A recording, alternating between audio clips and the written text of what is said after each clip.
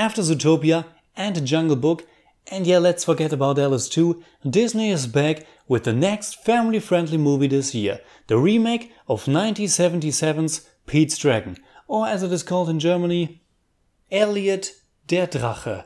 And the original one was called Elliot das Schmunzelmonster. Try to repeat that. Schmunzelmonster.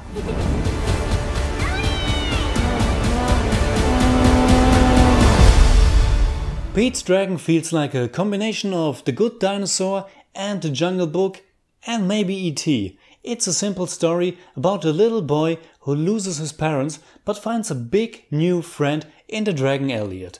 When the first images were released, people talked about the look of the dragon because unlike real dragons, this one is furry. But you know what? That's perfect for him because this isn't a cool dragon, no Game of Thrones killing machine. It's a dragon that's more like a dog and therefore you should be able to give him a big hug. And that's exactly what you want to do while watching this movie. I like Pete's Dragon quite a bit. It's a really basic story, but it has a lot of heart. It has a warm feeling to it, and the forest landscapes and that little town feels so welcoming. It's a movie that feels very nostalgic, and I wasn't even quite sure if it's even settled in today's time. There are no smartphones, and it seems to be a little bit detached from our modern world. At first, I thought it must have been shot somewhere near the Canadian border, but the lush forest you see is actually the Rotorua Redford forest in New Zealand.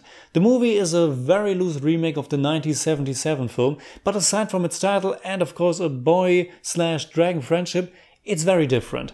I can't compare them directly as I myself never saw the original one. Should I? Please tell me, because I didn't grow up with it, but I think kids who will see this new one will have a great time. It also feels way more targeted towards children than for example the latest Jungle Book.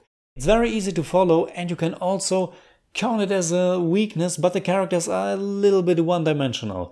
But because of the great cast and that overall kind feeling towards it, I could easily forget about that. I wasn't into Bryce Dallas Howard while watching Jurassic World, but I simply loved her in this. She's able to give so much warmth to her character, and I know I'm repeating myself, but yes, warmth is the one key aspect of this movie. You can feel it in the story, the characters, the cinematography, whose many lens flares would make J.J. Abrams proud, and also in the music. There are a few country songs in the movie with lyrics and all, and I'm really looking forward to listen to the soundtrack in the future. My favorite scene was the moment when Pete tries to escape from the little town after he has been found in the woods. He is climbing down the window of his hospital room, jumps onto a school bus, all while there's a powerful song playing over it. There's also one very emotional moment where Elliot tries to find his best and simply only friend in the world and heads to the town by nighttime.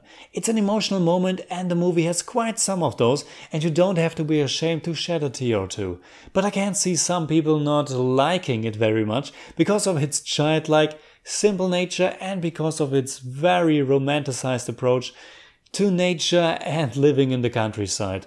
But these are the aspects that I enjoyed the most. And now I totally forgot about the rest of the cast, because Pete's Dragon has so much talent involved. With almost 80 years old by now, this is the first Disney project for Robert Redford and it's terrific to see him in the role of the old wise adventurer. Karl Urban plays kind of the villain, even though he's not really evil enough to call him a true villain, but again, I like that. He has some funny moments and maybe he will learn by the end as well. Pete is played by Fegley and he does a great job too. He's not as impressive as the boy in the Jungle Book, but maybe that's because there are many other great actors all around him for most of the time.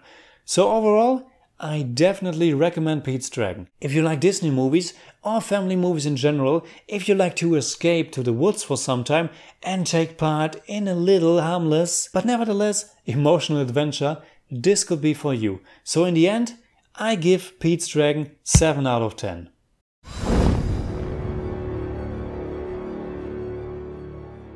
Alright, that's it. Like always, please tell me in the comments below what you think about Pete's Dragon. Did you like the movie? Did you like the furry appearance of the dragon? And if you enjoyed this video, please give me a thumbs up, share, subscribe, whatever you like.